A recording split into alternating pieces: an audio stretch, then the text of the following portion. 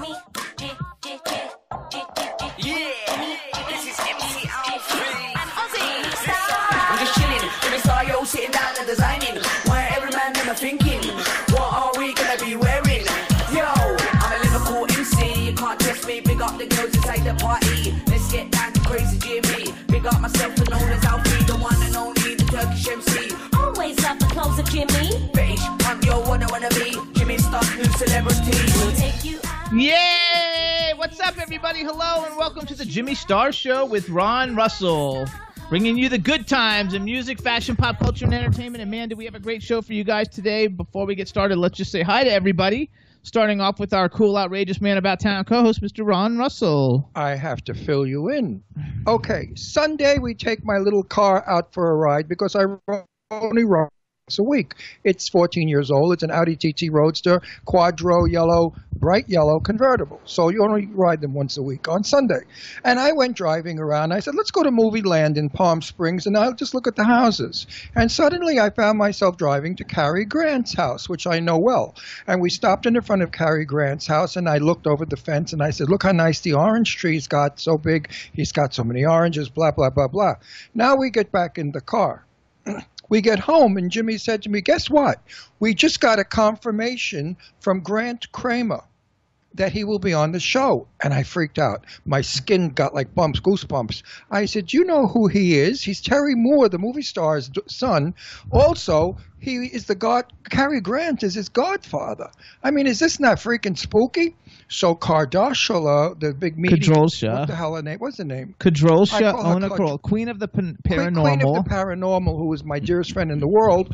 I called her immediately and I told her what was on. And she said, listen, Jane Russell is now with Cary Grant. And Jane Russell must have said, go to Ron and send him a message. So we're going to ask Grant, when he comes on our show, does he have any kind of a dream or anything that maybe he remembered that Cary Grant would want to say? So today, don't laugh, Jimmy. People believe in Jesus. They believe in God. They believe in Allah. People believe in Thor. I mean, they believe in everything. So why can't you believe that people, after they pass on, do send us messages? I believe they send us messages while we're sleeping, when we're in our whatever state of mind that is. So let's see when Grant comes on what he has to say about his godfather, Cary Grant. We also have to say hello to the man behind the boards, Mr. Chad Murphy. Well, good afternoon, fellas. How you guys doing? Good. How are you? Studio's looking sharp. Well, thank you. Also, I'm very excited to give you the news. What's the about news? My sweet dear wonderful... Wait. Well, I want to ask Chad a question first, and then you do that. Hey, Chad, real quick, we're okay with the air conditioner? I'm listening. Well, I'm who listening. cares? Nope, I can't hear an air conditioner. Good, that's good. All right, then we also Okay. want to say hi to everybody in the chat room. What's up, chat room? B. Claudia's in the chat room. Dave from Stars Now UK is in the chat room. I don't know who's in the chat room. It went by too fast. Sorry, everybody. But I'm sure a lot of our regulars are. We do have a great show for you guys today. Grant Cramer's coming on, along with Jillian Armenante. I hope I pronounced that right. We'll find out when we get her on the air. And it's going to be a lot of fun. Two great superstars with wonderful, wonderful credits, both acting and producing and directing, I think, some of them. And should be a lot of fun. And now I'm going to turn it back over to Ron. I'm happy to say that my sweet, dear, wonderful, loving friend, Lily Nicole McLeod, is doing beautifully after her breast surgery. They didn't take a breast off. They just took a lump out. And she's getting radiation. She's now in Prague, knocking them dead all over Europe. I mean, she's just sensational. And I cannot wait for her to come back to the United States, to Palm Springs, where I'm going to have the biggest party in the world at my house. And Lily is going to honor me with singing What About the Beautiful Children, which we will play next week for you. That song is absolutely wonderful. And Lily wants to dedicate it to the children that were mass murdered in Florida, and for all the other people who have been killed by crazy people. And I think it's about time that we sing a song about the beautiful children and how beautiful they are. And the lyric is they run and they play and they're happy. And that's what children should be. Children should not be terrified to go to school, because some lunatic is going to come in and kill them. So Lily McLeod, my darling, I know you're listening to us from Prague or possibly seeing us. I send you thousands of kisses, honey, and hugs. And I love you to death, and you know that. And when I hear you, what about the beautiful children, I always get teared up and cry, because when you hit that last note, oh my God, better than any of those famous broads. What were their names? The ones that... Whitney Houston? Whitney Houston, please. You're better than her. And the other one with the big tits. Oops, with the big boobs. Patti LaBelle? No, Patti LaBelle's the best. No, the blonde. No, she's even better than Lily. Oh, Mariah Carey. You don't Mariah like Carey. Lily McLeod is better than all of them. She doesn't sing like Patti LaBelle, because nobody sings like my Patti. Nobody can hit those notes. Maybe Lily could. I'm going to have to ask Lily about that. Anyway, next week, folks, tune in and you'll hear What About the Beautiful Children by Lily Nicole McLeod. We also want to welcome Hannah Clive is in the chat room, and Matt Warnerford is in the chat room, and I'm pretty sure Goddess showed up in the chat room because she said she wants to know about her relatives too. Her dead relatives. You know. Oh, I'm not a medium. No, what's her name? Cardoshula? What's her name? Queen of the Paranormal. Just say that. My dear friend Carol. I call her Carol. I don't know where the hell she got that name. Controlsha? Well, her mother should have been executed the day she gave the hospital that name. Wow. If I had that name, I would have killed my mother. I got to work. My real name is not Ron. My name is Rolando. Now, could you picture me going through the world today as Rolando? What were they thinking? We were in Italy? I mean, we live in New York. My mother was an American, second generation, 9th Avenue, Hell's Kitchen girl. Where did Rolando come from? Rolando. Look at you. Your name isn't Jimmy Star. Well, I'm not going to say your real name. Because the cops will get him and put him in prison for mutilation. You think Crosby was bad. Jimmy drugged half of Florida and had sex with him. Yeah, right. That's funny, Crosby, not Crosby Cosby. What's his name? Bill Cosby. See, I don't even like him, so why should I pronounce? Why should I pronounce? I never liked him, even when he was he was a rapist. I never liked him. I never thought he was funny. I always thought he was an arrogant black man who thought who the hell he was. He's very funny, though. Well, he looked down on black people, and I never liked that. That wonderful comedian that I'm crazy about, the lesbian woman that curses all the time. What's her name? Wanda Sykes? She's a bomb. Anybody know Wanda Sykes? I've been trying to get her on the show. Wanda, you have to come on, honey, because you got fans here. I love Wanda Sykes. And one day she was up and down the aisles at one of these big affairs, Academy Award things, and Bill Cosby turned around and he said to her, "Speak English. You don't have to speak street or whatever, Harlem, street whatever." Talk. Urban she talk. was going to say, "Go F yourself" to him. And I thought that was horrible. How dare he correct her on national television? And that's who Wanda is. Bill Cosby wanted to be blonde, blue-eyed, and white. Unfortunately, it came out the other way. But what can I say, Bill? Now you're in jail. And, I don't think he's there yet. He's going to go to jail, and you have a lot of time to think about the crap that you've said about black people that really insulted them. But that's not why he went to jail. No, I know that. But, there's Murphy's Law. Sometimes you go to jail for things you really are responsible for other things. Anyone that tells black people or gay people or any people how to behave has nerve. Lots of nerve. There you go. So we also want to give a welcome shout out. Tristan from Australia is in the chat room. Hey, Trist. And he's promoting the show heavily today. And you guys really are going to have a fun show today. I really hope that, because we love Cary. Jimmy and I'm mad about Cary Grant. My grandmother, who was 150, used to go to the movies and say to my mother in Italian, quello scuro, will he be in the movie? Quello scuro means the dark one. She never remembered names. She was like me. But Cary Grant, to my grandmother, was the dark one. 86 years old, she had the hots for Cary Grant. Could you believe that? My family has sex forever. They just go on. They have sex the day they die. My father was 80, and he was feeling up the nurse's ass when my mother walked in and saw him, and he died like hours later. So, our family. Yeah, my dad did that too, actually. Yeah, I think it's what men do before they die. They get their last free feel. Hey, Chad, what's it like in Florida? Who cares? I don't know. It's cloudy, breezy. It's starting to get hot, starting to get humid. That whole Florida going into summer type thing.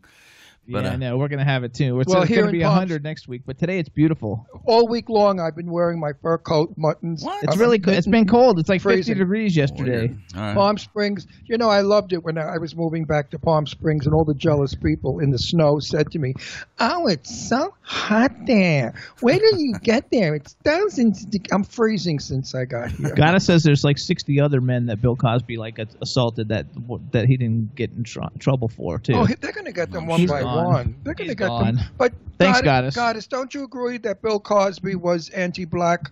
He was so pro-white. It was so obvious in everything he said and did. I mean, he spoke like he was from Connecticut. You know, a blonde from Connecticut. Anyway, Chad. No, that's Fat Albert. Yeah. So Chad, we're gonna play a world premiere music video. Let's pull out Sam Stevens' "Don't Cry," and then after we play it, we're gonna call our first guest. But don't call the first guest yet because I want to play something else for that. Oh, okay. You know, and I also thought to myself, the second thing you want to play is only about a minute and a half long, so you have to do a quick setup. Remember that? The Killer Klowns from Outer Space. I love that movie. Oh. Yeah, we'll be all right. I think if we're not all right, we'll figure it out. Did you know that? Well, we didn't tell them who's in that. The star of Killer Klowns from Outer Space It's Grant Cramer. is Grant Cramer. Yeah. He's the star when he was that young, gorgeous boy. Now he's still gorgeous because he got his mother's looks. Terry Moore, the movie star. She's beautiful. Everybody go on YouTube and watch my interview of Terry Moore I did a couple of years ago. She's a lovely lady and a terrific interview. Go watch. She'll talk about Howard Hughes. Here we go, though. All right, you Okay. guys. So this is the world premiere, you guys. Sam Stevens has been on the show lots of times. This is his first single as a solo artist. It's called "Don't Cry." This video was filmed and directed by Billy Hess out of New York, a good friend of ours. It was edited by Spartan Productions and Phoenix Risen Studios. And here it is, everybody, the world premiere of "Don't Cry" by Sam Stevens. Enjoy!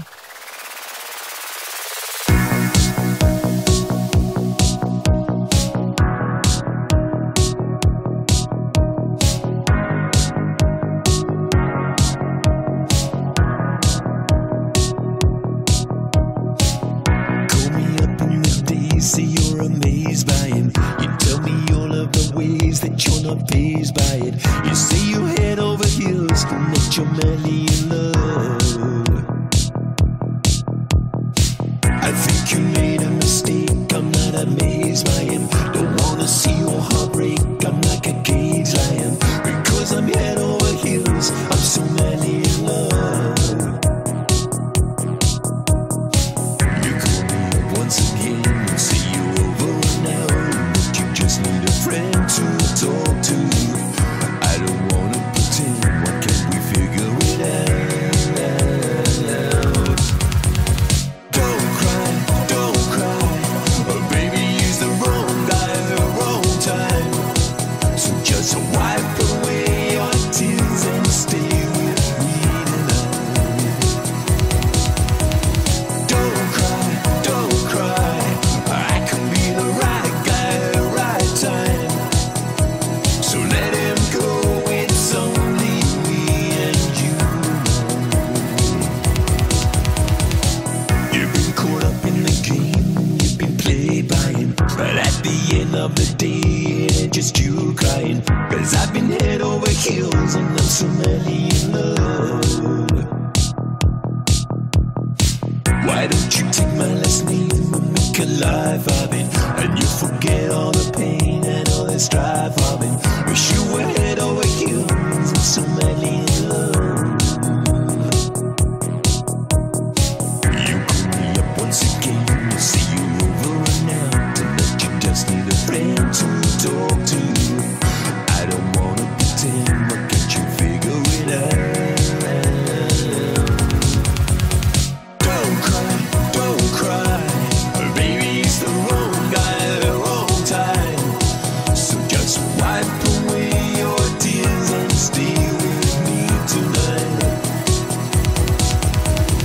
Don't cry, I can be the right guy at the right time. So let it go, it's only me and you tonight.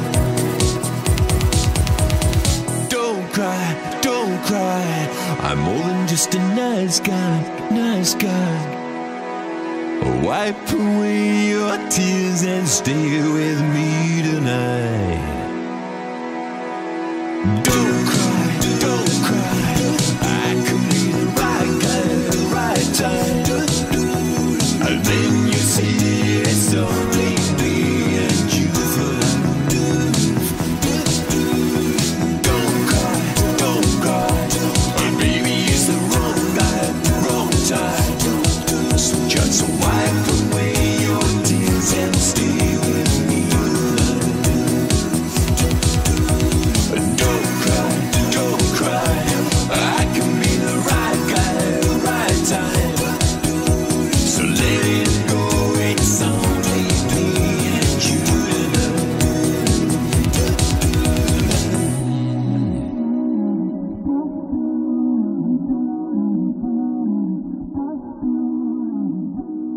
All right, there you go, Jimbo. Don't Cry. That's the world premiere of the video. That's good. And the song's available on all the digital download sites around the world. We got new people who jumped in to the chat room. We want to say hi to Wait, Irish. 1 second. That song is so great. It just makes you want to get up and dance. At least I do. That's what they're all saying, too. I love that song. Ghost Patrick, whose ghostly beard showed up into the chat room now. Hello, Patrick. And Irish Ginger is in here. And a whole bunch of people just came in. I'm not sure who all of you are, but you guys, welcome to the show. We're going to call our next guest now, you guys. His name's Grant Cramer. He's the star of Killer Klowns from Outer Space, one of the coolest, funnest, campiest horror movies ever. And my favorite. To get an idea of a little bit about it, we're going to play the trailer for Killer Klowns for Outer Space right now while we get him on the line. So, Chad, you play it and get us rocking and rolling. Roger that. Like All right, any everybody. other night. Then something happened.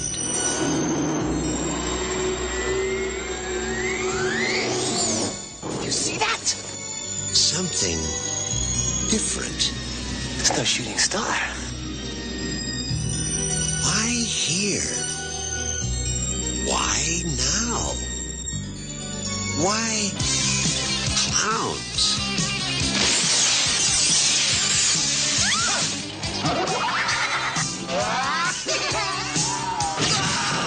They've been knocking them dead all over the universe. What are you gonna do? Knock my block off? Killer Klowns from outer space.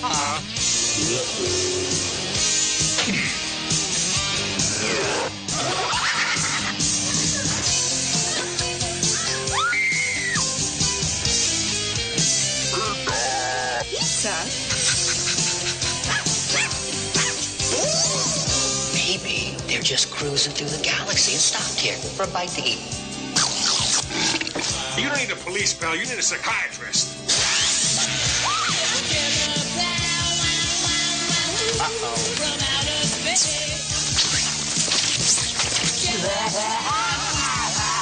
They want to play games? They're messing with the wrong guy. What are you in for? Killer Klowns from outer space. It's crazy. All right, Jimbo, there you go. All right, so we have Grant, but we can't hear him, Chad. Oh, that's not Grant, good. can you hear Chad? Okay, Yeah. well, we can't hear you, and I'm not sure why. Maybe we should try to call him back, Chad? We can try that. Let's try calling you the back. We're going video's to try and coming call in. you back and see if it works, because I don't know why it doesn't work. All right, just hung up on him and try him back now. Sorry, everybody. This is what happens. Chicken one, chicken one. Let's see if we can hear him this time. No, I still can't hear him. Why, Chad, what is that all about? Just unplug your headset and see if we can Unplug get that your internal headset. mic. No. Is your mic up? Is the volume up on the mic? Or what mic are you using? Well, he's got to have a mute. There should be in your settings in Skype. There should be a thing for volume to speak. I think shouldn't there be, Chad? Well, give me a thumbs up if you're on a laptop. Are you on a laptop? So Yes, he's on a laptop. The internal mic should be working, so I guess just go into options in Skype and see if you can find an audio setting and make sure the microphone volume's all the way up. There could be a mute or a mic kill. Maybe we'll play one more video and then we can see if we can get it worked out. Can we? All right. I need to hear him. I'm so excited that he's on the show. You can't read lips, Ron? What's wrong with you? I put a nice shirt on for Grant. I mean, I love his mother. I know his mother, Terry Moore, and she's an angel. Yeah. And, I want to talk to Grant about Mom. So let's play, so everybody doesn't hear us trying to figure it out. All right. Let's play, what do we got? Let's play Worlds Apart, Everlasting Love, everybody. This is Aaron Paul when he was in a boy band, and we love it. Play Lily's Beautiful Children. No, because he doesn't have it. I have to send it to them. Oh, okay. Okay, hold on. He says, should I try to... A little higher. Reboot. Should he try to reboot, Chad? I guess you could do that. Log off, reboot, and sign Try back it. on. Log off and reboot. All right, give it a whirl. He's so sweet. All right, Worlds Apart, Jimbo. All right, everybody, here's Worlds Apart, Everlasting Love. We got to hang up from him, too. Hang up from him. There you go.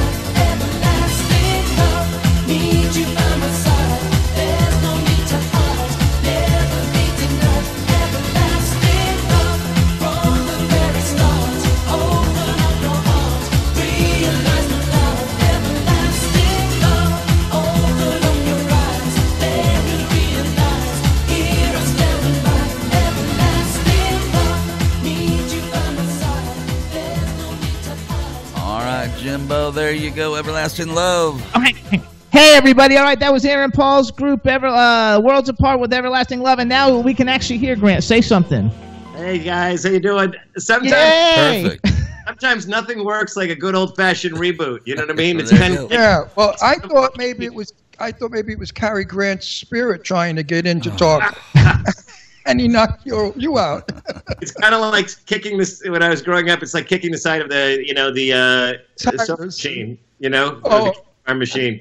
I love it. All right, we're so happy that we got you. Wait, I got to do an introduction. I'm so excited. I know, but I have to get in a real introduction for everybody. All right, everybody. Now we want to welcome to the Jimmy Star Show with Ron Russell, actor, producer. Are you also a director? I am sometimes. Okay, so we're going to start all over. And hey, everybody, now we want to welcome to the Jimmy Star Show with Ron Russell, very accomplished actor, producer, sometimes director, Grant Cramer. Hello and welcome to the show. Hey, guys, how you doing? Fantastic. Before we get started, I got to introduce you to everybody because he's just busting at the seams. So first we'll start off with my cool, outrageous man about town co-host, Mr. Ron Russell. Only because, Grant, and this is no baloney, I don't do that. Ask your mother. She knows I'm very, very open and out with my interviews. The Killer Klowns is my favorite horrible, terrible movie. I watch it all the time. So I knew you before I even interviewed your mom. I did a big interview with her in her home in on the beach. And how is Terry Moore? She's awesome. Actually, I just had to text her and tell her I was doing an interview. I'll call her back when I'm done because she just called me. So she's doing great. She's like the ever-ready bunny, I call her. You know, she adores bunny, whatever it is. She just keeps on going. She walks 6 miles a day, I believe. Isn't that correct? Back and forth, up and down the ocean. Anyway. Hold on. We got to finish introductions, which is what I had. I'm sorry. So we got the man behind the boards, Mr. Chad Murphy. Mr. Cramer, welcome to the show. Hard Bodies changed my life. Thank you. Then we have a chat room full of people. We've got England, Germany, Canada, UK, Estonia, Belgium, Australia, like every country represented at the moment. So just say hi to everybody in the chat room. Yo, chat room folks. So good to meet you. There you go. So we're going to talk about a lot of stuff, but Ron has to get all his stuff in first. Well, only because I have to go very quickly. Sunday we took my little car for a ride. I take it once a week because it's a vintage, Audi TT Roadster. And we're driving around Palm Springs, and for some reason I said, let's go in Movie Colony. We went in Movie Colony, and we passed by Cary Grant's house, which I know it well. And I got out of the car. I wanted to see how nice his orange trees got. And these got loaded with oranges, and I said to Jimmy, why don't we live here? And Jimmy said to me, well, give me 3 years and I'll buy it for you. Anyway, I'm all about Cary Grant because I love Cary Grant. Who didn't? I wanted to be Cary Grant. Now we get home, and Jimmy comes running into my office. He said, you'll never believe who just contacted me and is coming on our him, show. But he said whoever, he would do it. Whatever. Anyway, he gave his, Grant Cramer. And I knew right away who you were because Mom and I talked about you and her husband, Cramer. I said, you mean Terry Moore's son? He said, yes. I said, oh, my God, Jimmy, do you realize that Cary Grant is his godfather? And the reason his name Grant is because Terry was dear friends with Cary and named him Grant. I said, and we were at Cary's house today. There's something here that Grant has got to tell us that Cary wants him to tell us. So there are 4.5 million people out there now who went nuts and contacted me because that's who watches us. And they all want to know, seriously, have you had a dream recently of Cary Grant? Or have you a feeling that he has something he wants you to tell us? I believe in this, so don't laugh. It's not funny. Let me tell you something. The last time I saw Cary Grant, and this had to be 20 years ago because he's been gone for a while now, right? But he told me a little story that I'll never forget. And so I can't say that I can channel a story from Cary Grant, but I can tell you one that he told me. He said, if I'm going to give anybody a piece of advice, he said, spend your time finding your vein of gold. He goes, every person in the world has a vein of gold. He said, spend your time finding it, finding out what it is. Don't waste your time on anything else. Find out what your personal vein of gold is, and then spend the rest of your life mining it. I love it. He said, the entire secret of my success, I don't have any other secret other than the fact that I was able to identify what my vein of gold is, and then I did nothing else my whole life but just mine that vein of gold. I think that's wonderful, and I think everybody out there listening is going to be very excited about that because it's good words, and it came from probably Hollywood's most wonderful actor and handsome and elegant. And like I said, I wanted to be Cary Grant growing up. Instead, I became Jane Russell. How that happened, I'll never know. You know that Jane Russell is my Auntie Jane, right? She's also my dearest friend in the world. Jane and I hung out for years together. That's why my name is Russell, because I took her name. Oh yeah, Jane and I. Mom knows that. Terry knows. He was that. a female impersonator, and he Yeah. impersonated Jane Russell For 45 in straight years. clubs for 45 years. And then he met her after And then that. we became the dearest of friends. She stayed at my home. I stayed at her home. We became buddies forever until she passed. And yeah. I can find a picture. I will show it to you. I have got this picture. The New Year's before she died, I took my mom and Jane out with my wife. In a limousine, to New Year's Eve parties. She was great. And I took a picture of her in the limo with the rose in her mouth. She said, "Grant, take a picture." Right. So, and she doesn't drink anymore. but it's the cutest picture. And she was just such a sweetheart. And one of my favorite things about Joan was that Jane kind of had seniority with my mom in terms of a little bit of, I think, age and star power. Right. She would stay with my mom when she would come into town. And and I would always go and take him out and do something. But, when my mom was there, it was just really, when Jane was there, it was just so much fun because, she was the one snapping her fingers and calling the shots, right? It was the only time I ever saw my mom actually just completely give it over to somebody. Well, you had to with Jane. Jane stayed at I was the last person that saw Jane when she was well. Jane was at my house. She had just finished doing a show in Florida at the little schoolhouse. And she came back to my house and she wasn't feeling well. And she had a fever. And I said, "Jane, you sure you don't want to go to the doctors or something?" She said, No, it's just the flu. Now, I go to the airport with her, and Jane and I never exchanged "I love yous" because, Jane didn't like that. She thought that was so Hollywood phony. But this is the first time that Jane hugged me, kissed me, and I said, "I love you, Jane." She said, "Ron, I really love you too." She got on the plane. Now, they put the plane down in Tampa, or she got off in Tampa, went to friends' houses, got very ill, went into the hospital. I spoke with your mother after Jane passed away. And I said, "Terry, what are we going to do? We can't go to the funeral because her son won't allow anyone from Hollywood to go to the funeral. He was only allowing the church people that she belonged to the church to go." So Terry Moore, Nancy Kwan, myself, Rhonda Fleming, Arlene Dahl, all of us who were friends with Jane could not go to the funeral, which I thought was horrible. They cremated her and they threw her ashes in the broccoli and asparagus fields that her husband, John People, owned. Now, my last story with Jane was she was performing, and Peter, her piano player, Peter, I can't remember his last name. Anyway, Peter was playing, and Jane wasn't feeling well, and she was kind of bitchy to me. And he said, "Jane, don't talk to Ron that way. He's so nice to you." She said, "What are you talking about? He smacks me in the ass and tells me, 'Move it, Russell, move it.'" Because that's what I did with Jane. Jane only liked rough and tough people. She did not like the Beverly Hills phonies. "Darling, let's do lunch." Not She at all. hated them. You had to knock her around, and she loved it. And I never took anything from her, and she liked that. She liked powerful men. But I miss Jane every day. I talk about her always. And also our dear friend, Mr. Blackwell, Richard Blackwell.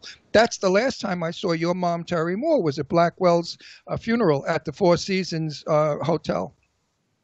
So that was Jane just weeks before. Gosh. Yeah, look at her, how wonderful. What a fabulous picture. I love her so much. Thank you for sharing. That's beautiful. She's never Ron's going to cry. Well, I mean. What was that, like just 2 or 3 weeks before she passed away? Yeah, well, I have the last picture ever taken of Jane Russell while she was well, and it was taken right before she left my house. And I have it. A couple of publications wanted it. They offered me money, and I wouldn't give it to them when they found out. No, I won't do that. I won't make $1 on anything like that. I keep it for my personal self. I'm writing a book, and I'm going to put that picture in my book. And it is the last picture of Jane.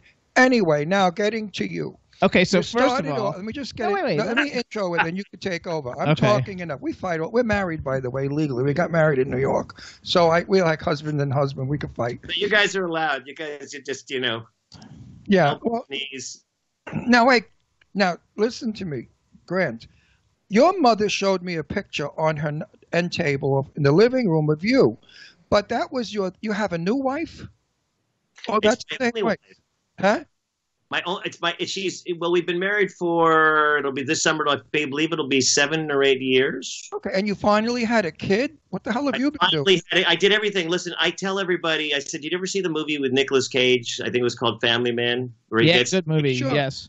He's kind of like the guy that's lived the single life the whole life, and he gets to see what would have happened if he would have lived in an alternate universe where he, got married. I said, I feel like I'm the luckiest guy in the world because I got to live his life and still got to live the other one. Yes, you're living them both. So now she's a little girl, right?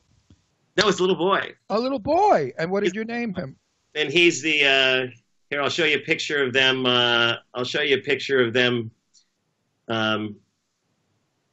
Looking at the eclipse.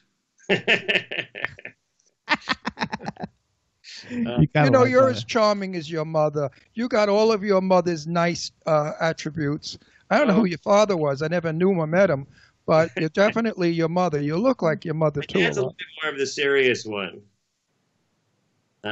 Who? So your father was the serious. Well, you got your mom's charm. That's for sure. He married movie stars. He was married to Gene Peters before he was married to my mom. You're talking about Howard Hughes now. No. My dad and Howard Hughes were married to the same 2 women. Oh, is Hollywood notorious? Yes, I know. Oh my gosh! Look how adorable! Cute. How cute!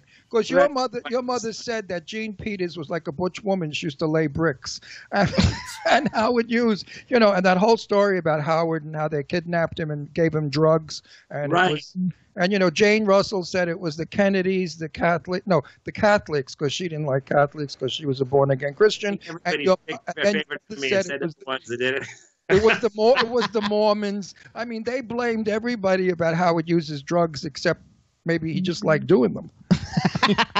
So let's go to you. First of all, I met you several years ago. I used to live in South Florida, and I would go to Spooky Empire all the time to get interviews and to meet people. It's 2 weeks ago or something. Oh, well, it wasn't 2 weeks ago that I met you. It was 7 years ago, right? Yeah, it was like a long time. We've been together 6 years, so it had to be like 7 years ago. I used to go all the time and get guests for the show and had a blast. It was always a lot of fun. And then I met him, and we moved to Pennsylvania, and now we just moved to California. But I was there when you were there. I was there. All the Chiodo brothers were there because they came on the show. It was a big reunion, and it was pouring rain. Yes, it was pouring rain. That's right. So Killer Klowns from Outer Space is like a super cool movie. And I didn't realize because I was looking up on your IMDb that I didn't even realize because we had Christopher Titus on the show a couple years ago, but I didn't even realize that he's one of the people in it. I really only paid attention to you and the clowns, actually. He's one of those trivia questions. Yeah, so like a trivia question. So I read on your IMDb, and we're going to talk about a lot of different things because now I have to interrupt. When he smiles, I see Terry. I see Terry Moore when he smiles. There you go. You got your mother. Did your mother remember me when you said you were doing my show? He didn't tell her yet. Oh, yes? She did. How could she forget me? After the language I used when I called her about Jane Russell's son, your mother must have been turning red. Every filthy word I learned in New York, in Brooklyn, I used to call her son.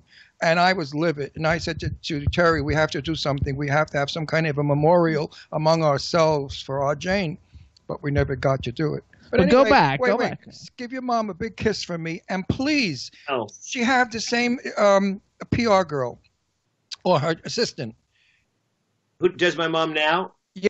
No, she actually has somebody new. Oh, because that gal I loved. She was Glenn Ford's assistant for many years. Judy. I was going to say to tell your mom to say hi to Judy. So first of all, okay, let's go back to him. Yeah, well, we're going to do listen, Grant, we're a conversation show. We're not an interview show where we ask boring crap. Our viewers love us because we bring you into our living room. He's a soap opera star, too, though. He was on The Young and the Restless for 46 episodes. We have all the soapies coming on the show. That's listed as IMDb, but I think I did probably more like 150 or something like that. But there's a lot more than that. Were you on? Yeah, that was my mom's favorite soap opera, so I always watched that and General Hospital. Look how handsome he is. I know. Well, still. Were you on it when Michael? You're still a handsome fella, you know. Yes, as a matter of fact, I was kind of the bad guy on the show, and I was in love with Lauren at the time. And that was Michael Damian's girlfriend on there. Yeah, so I actually had I'm trying to remember all the things that I did. I actually I had a hitman that was on. I was a very wealthy bad guy, and I decided I want to kind of that she should be a solo act, and she was singing as a duet with Michael. So I had him poisoned, so he lost his voice. Okay, now Grant, you produced a TV show with someone who I really, really got to know and love, Gita Hall. Yes. I loved Gita. And Gita was on our show, and Gita was my buddy also through your mom. And you did a show about Terry Moore and Gita Hall, two broads, old broads, as Terry said, who went all over the world to crazy stuff. What happened to that? It sounded wonderful. I don't know. VH1 was so high on the show because they said, "Oh, this is something very different, and it's going to completely like open up our demographic." And they went and they sold it, and it became like a big, became really successful in like 40-something countries. But they kept on saying, "We're going to release it, and we're going to release it then, and we're going to release it then," and they just never did, and it petered out. And the bottom line is, I think that they have a certain amount of expendable money at VH1, and so they can make more series than they actually show. And because they have very good foreign distribution rights, they can, in other words, they can take a chance and still not lose money. And I think they just chickened out on releasing a show with two older women, even though the whole show was two older women jumping into youth. Right. Why don't you bring it back? Just get Terry Moore and say Arlene Dahl or all the other broads, because now Hollywood, or the union, as we all know, must hire X amount of people over 75 because you have to show them. It's part of the demographic. Mom is a little over 75. I think she's 76. Right, Terry?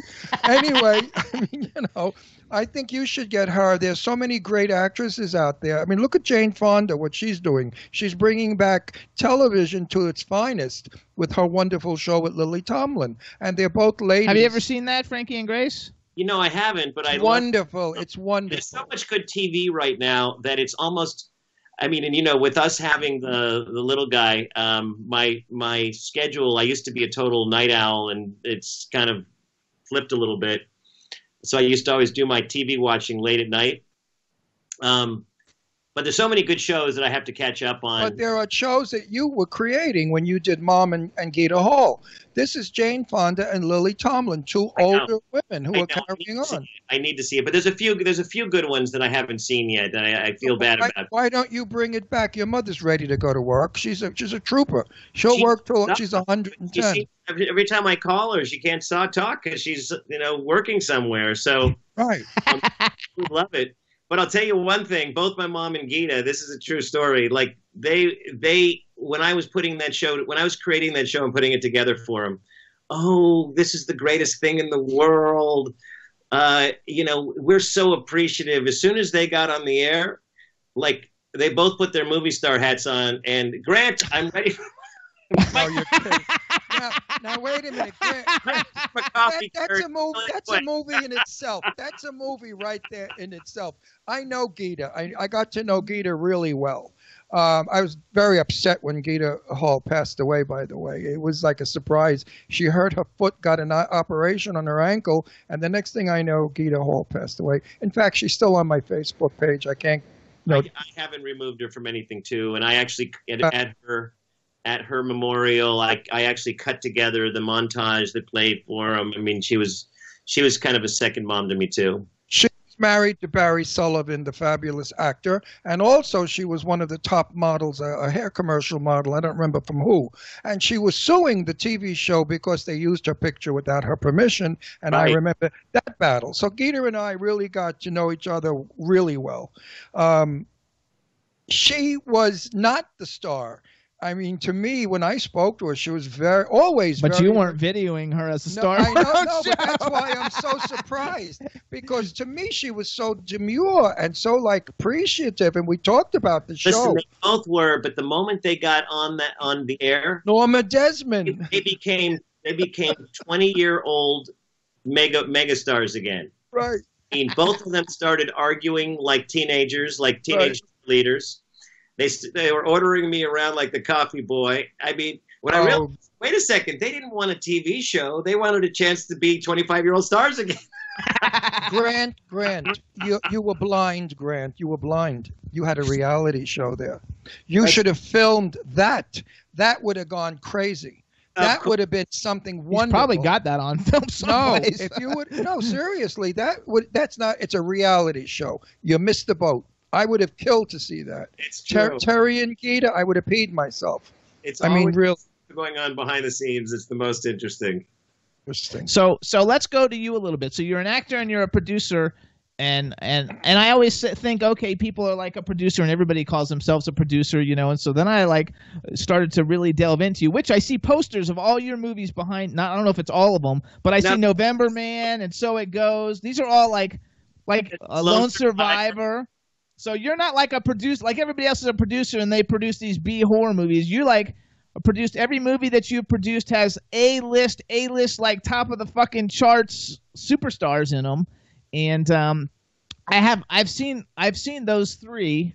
I also, let's see, I wrote down And So It Goes. I saw Lone Survivor was a great. November Man. I didn't see Some Kind of Beautiful yet, but it's got Pierce Brosnan, Salma Hayek, Jessica Alba, Malcolm McDowell, who's been on the show. Like you're producing really cool shit. Are you enjoying producing more than acting, or are you still doing both? They're so different. Producing is like a long haul. It's the acting is like playing a sport or singing on stage or something. You know what I mean? It's a skill that you learn that takes place in the moment. And so there's probably nothing more fun than, to me, getting in front of a camera on stage and acting, or hopping on stage, with a microphone and belting out a song. You know what I mean? Because that's the performer in me. But the ham. That's the ham, exactly. The producing, it's that thing of like taking a project and that ball and rolling it up the hill, and finally getting it over. So it's much more of a deferred gratification type of love. But I do love it. I have to do things in the business because I just don't really know any other business. Now, Grant, I still write as well. I'm writing 2 things right now. I'm always writing something as well. Now, let's just do this. Make believe your mother was a laundress and your father was an auto mechanic. Do you think you would be doing today what you're doing, or were you going to give mom some credit? Oh, I think you're right. I think the exposure to it was huge in terms of me doing it. The funny thing was, I didn't actually start acting. I moved out of the house. I went away to school, to boarding school, when I was 13 years old. And then I came out and I moved out of my mom's house 2 weeks later. So I was a really, really independent kid. Like Dead Poet Society boarding school? Until I was on my own, and nobody knew my mom. I didn't tell anybody that my mom was my mom until, when I was on The Young and the Restless and already on the series, somebody found it out, and then the publicity started coming out. But I was really independent, and I didn't want anybody to think I wasn't making it on my own. And I supported myself from the time I was, a kid, a teenager, and that's cool. Yeah. So now, you never met Howard Hughes. No, I never met Howard Hughes. He was way before you were born. Yes, he was, sometime before I was born. Yeah.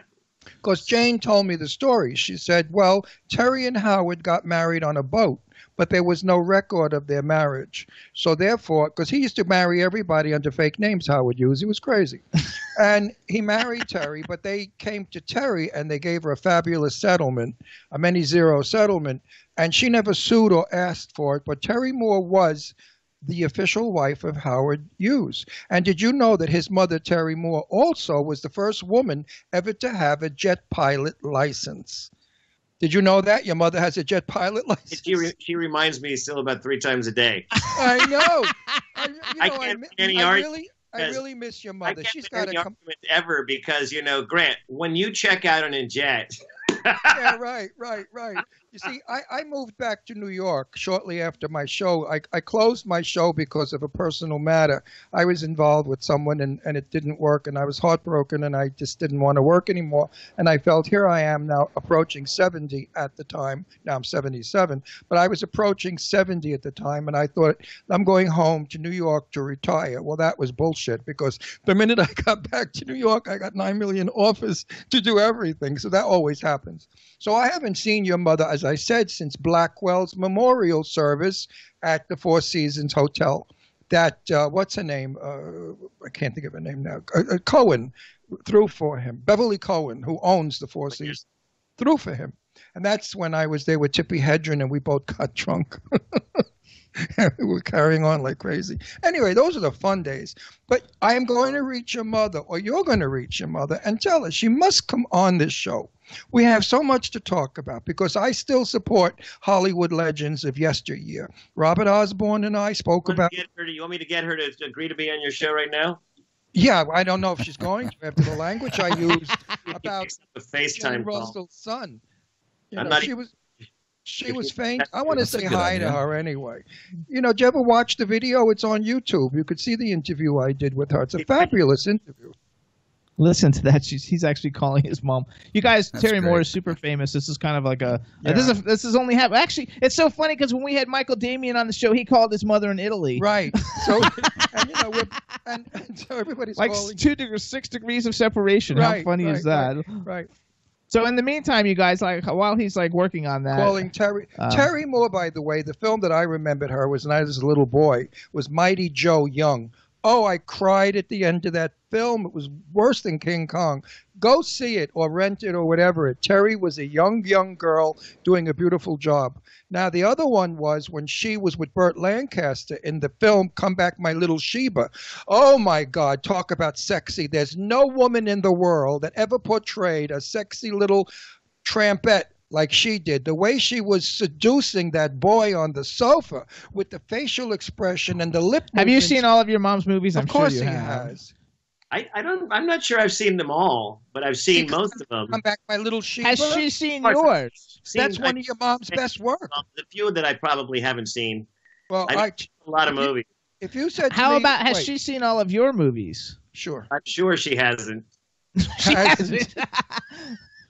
But Come Back, Little Sheba was one of your mother's best works. Hold on. That's what put her on the map as a sexy siren. So hold on. So you have a new film, and I don't know what this is. It's called, I know what it is. It's called Bad Samaritan. It stars David Tennant, who's like Doctor Who. So he's a huge star. The trailer looks awesome for it.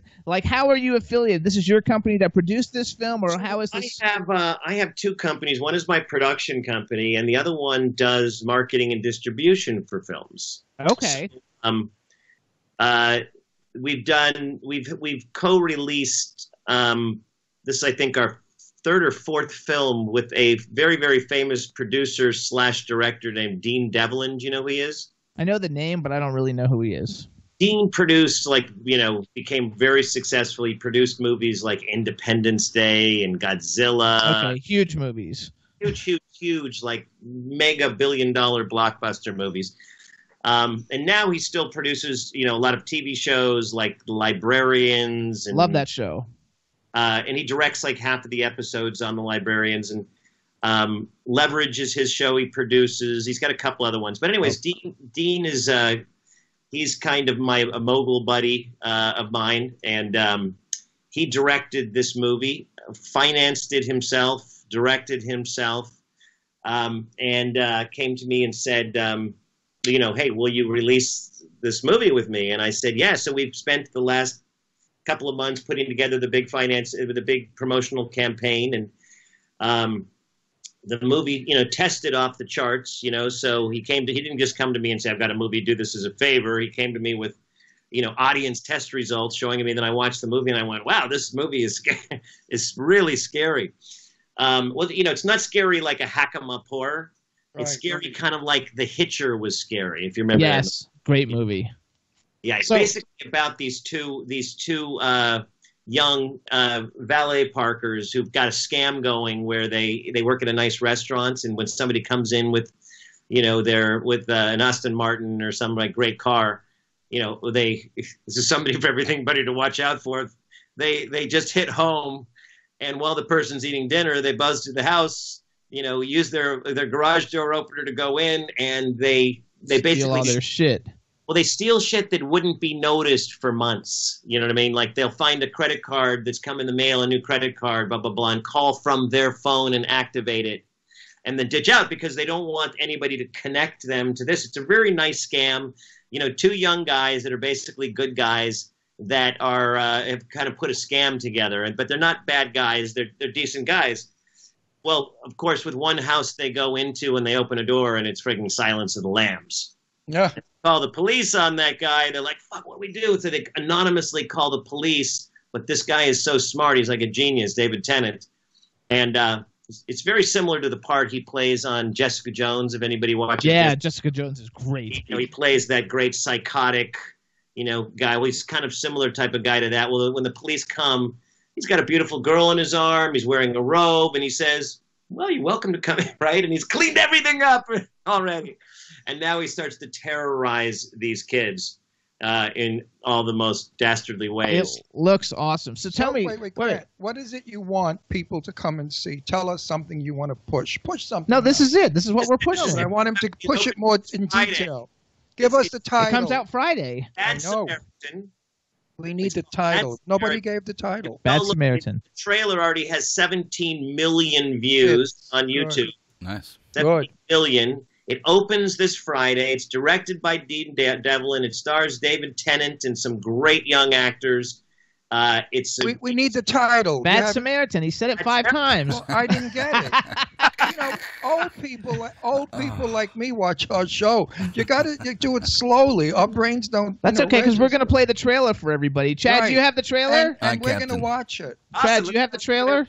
No, we're going Saturday. We're going to Stan Zimmerman's wonderful opening night. Go back to that. Of his play. I want to talk 2 seconds. No. We have to go back to this. Just stop. Okay, hold on. So we got Bad Samaritan. Chad, do you have the trailer so we can show our millions of people audience? Yes, sir. Okay, so I want you, Grant, to introduce it for us. Just introduce it. We're going to play it real quick, and then we'll come back. You guys, this is the movie Bad Samaritan. It opens this Friday. It is a white-knuckle, edge-of-your-seat horror thriller. It's awesome. You're going to love it. You can't go see Avengers that many times, so please share some of your real estate and money with us at Bad Samaritan. It opens this Friday wide all over the country. So please go see it, and I'm sure it will be opening overseas well if you're in the UK or wherever else you may be. Bad Samaritan, here it goes. Perfect. Happy birthday, Mother. Sean, is that Amber? I got a good deal through a lady at work. Really? You still digital cameraman? You still use these? Absolutely. I love this one. Crazy to think what you could do if you did this for your full-time job. I'm just a poor, struggling artist. Enjoy your dinner, sir. See you in 10 minutes, brother.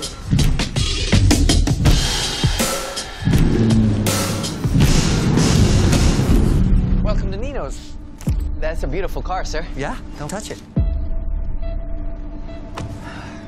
Navigating home. Oh, you beauty. Yo, talk to me. Black card. Shut up, Doc, for real? Yeah. Everything cool on your end, yeah? They're just getting their salads now, man. Just checking here.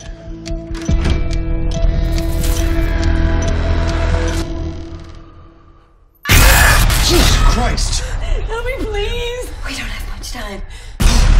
Name is Sasson. Maserati. I'll be right up. Dude, the guy's outside! Where the hell are you? I'm sorry.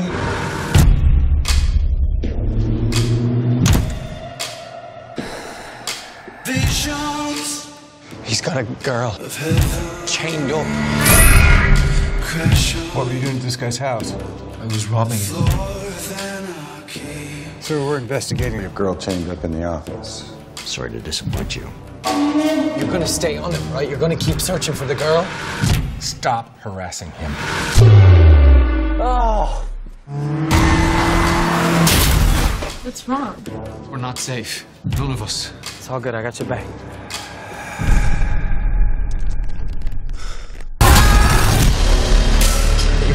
crazy. You know that. Crazy people get caught. You know why you're not in their little jail right now? Because you're in mine.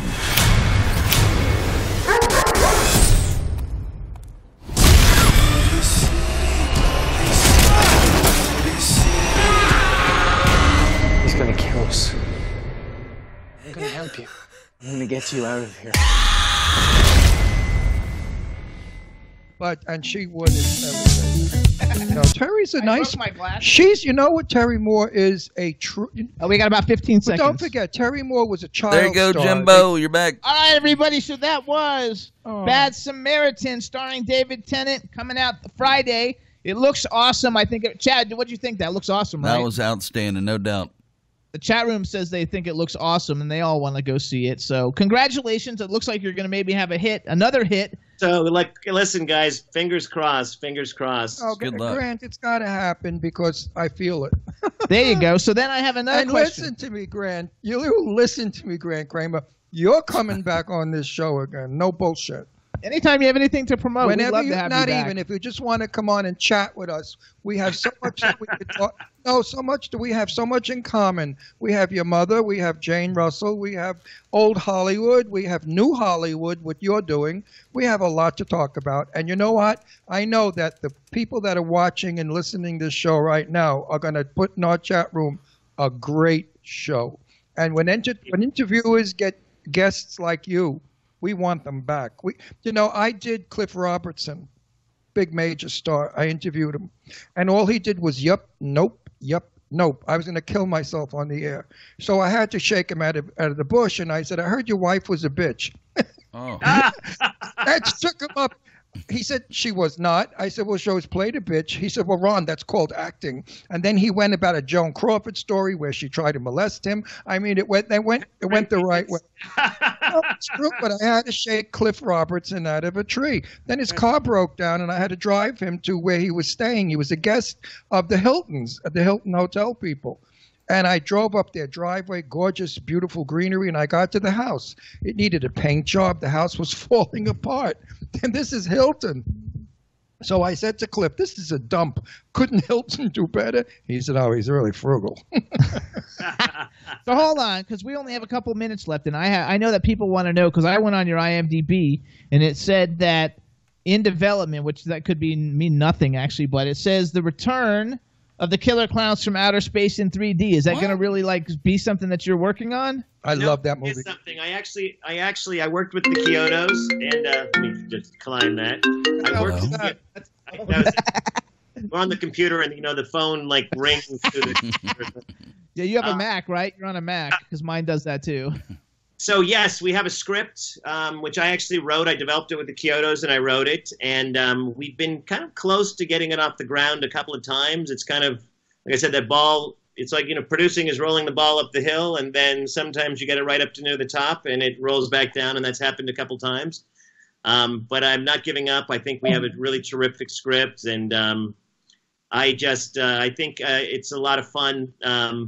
That movie is just a lot of fun. The interesting thing, you said it's one of your favorite, bad movies.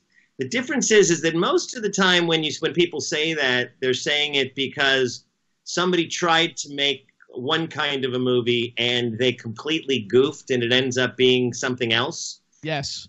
It's a very colorful movie in color. It's interesting. Let him finish his point. Yeah, well, I'm just interrupting because he's going the wrong way. He's not. You don't know where he's going. No, he's going the wrong way because I love the film and everybody loves it. No, my point is this, is that the Kyotos grew up loving outer space movies. I mean, that was just like Quentin Tarantino grew up loving grindhouse movies. Right. And wanted to make a grindhouse movie, right? It was, when you watch Grindhouse, it's intentionally like that. It's not like oops, I was trying to make, right. Glorious Bastards, and I ended up with Grindhouse. Right. He went to make it.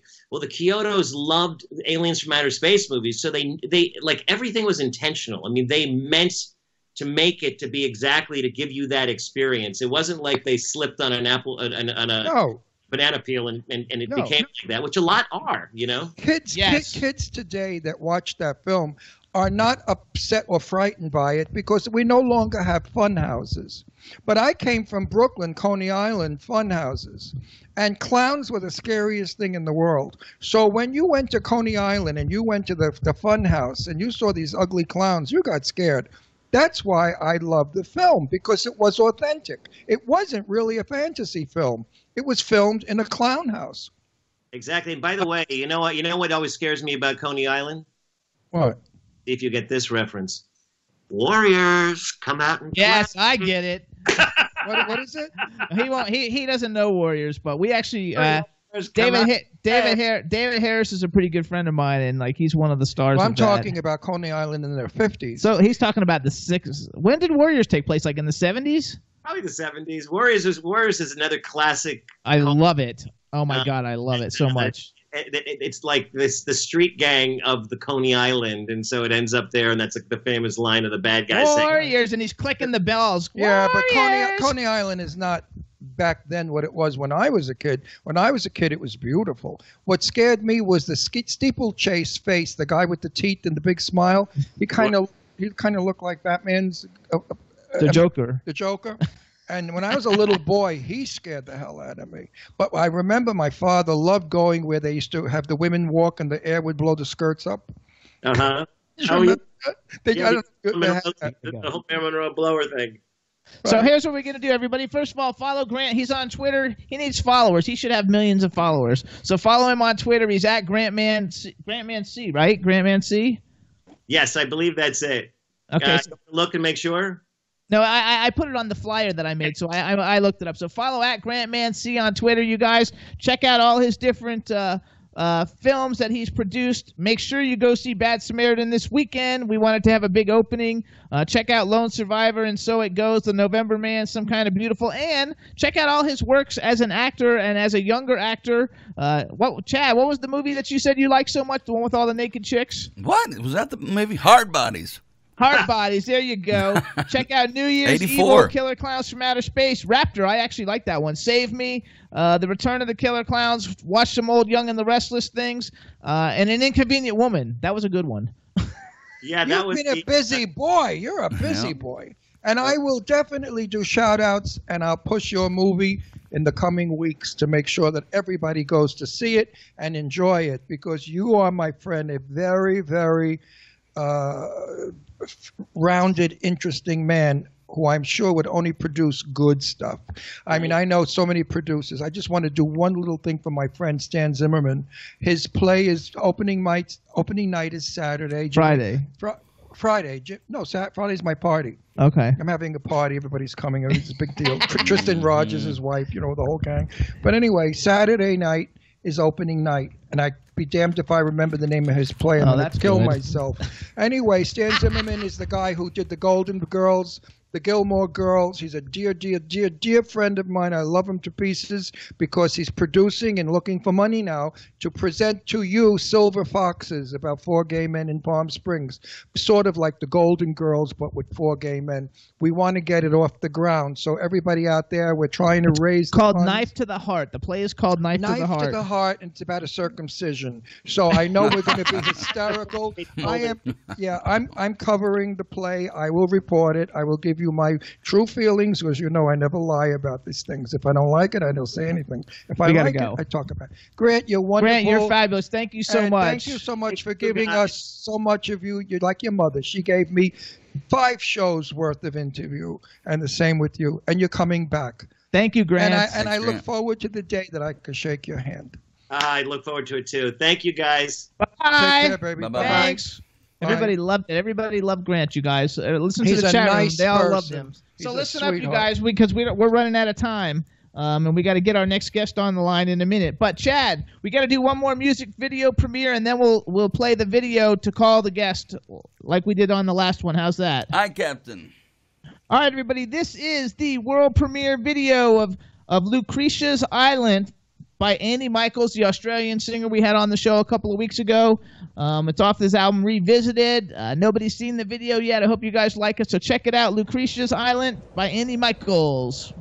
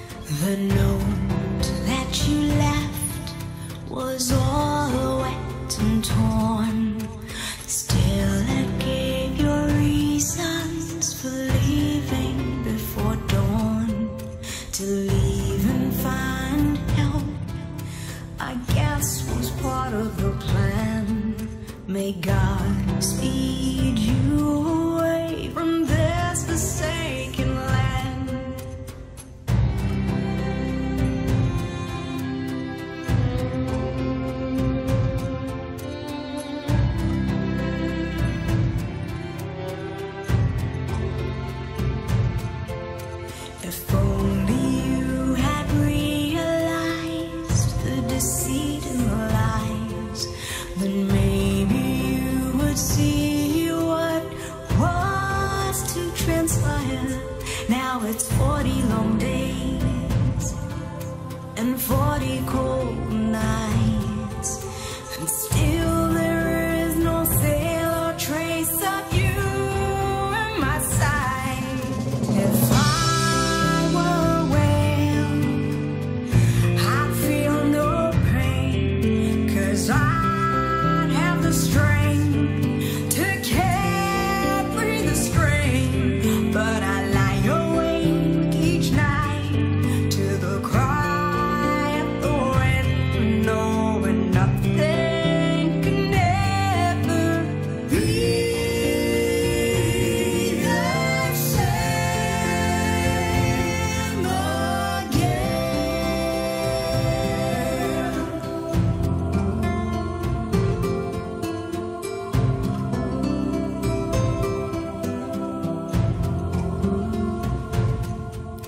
The sea has turned red from those unable to hide. The children's screams still chill me deep inside.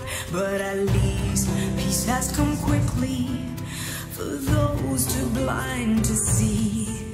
Whereas for me, a concubine is all I'll be.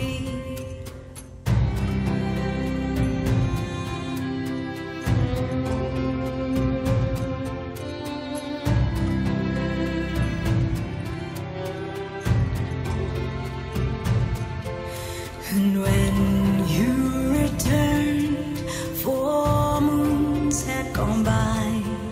The traitors you hanged under a cold gray sky. I returned to Batavia was to force us apart. Your grief and your sorrow were to break your heart. If I were a whale, I'd feel no pain, 'cause I'd have the strength to carry the strain. But I lie awake each night to the cry of the wind, knowing nothing can ever be the same. If I were a whale, I'd feel no pain, 'cause I have the strength to carry the strain. But I lie awake each night to the cry of the wind, knowing nothing can ever be the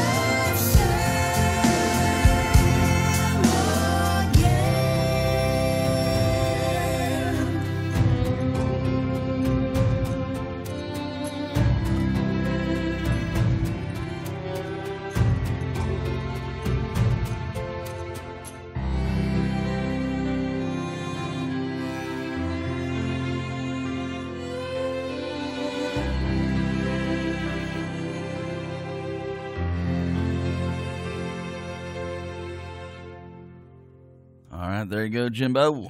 All right, everybody, that's Lucretia's Island by Andy Michaels off his album Revisited, and hope you guys enjoyed it. And the chat room is saying that, Ron, put this in your car.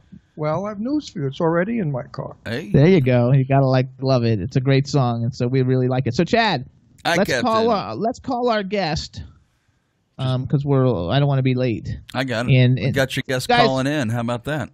There you go. Perfect. And there you go. Yay! Hello. Hi there. You hear us? Yes. Oh my gosh, that's so cool. Yes, glasses off. There you go. Hi, superstar. How are you doing? You have to tell me. Now you're live. Everybody hears us talking about all this. Normally we play a song and then we can get you on. But please tell me correctly. Is it Armenante? Yes, it is. Oh my God, I got it right. I'm so excited. Hey, it's a hard. No. This is a hard name though. No, it's not. It's easy for me because it's an Italian name. Okay, so I'm gonna. Sì, anche io sono italiano. See, bene, bene. Bevere qualche cosa, no? I don't know. All right, everybody. Now we want to welcome to the Jimmy Star Show with Ron Russell, the fabulously talented actress, producer, director, and writer, Jillian Armenante. Hello and welcome to the show. Hi. Yay! I'm so excited. First of all, let me introduce you to everybody, starting off with my cool, outrageous man about town co-host, Mr. Ron Russell. I only know her a second, and I like her already, so I know it's going to be a good show.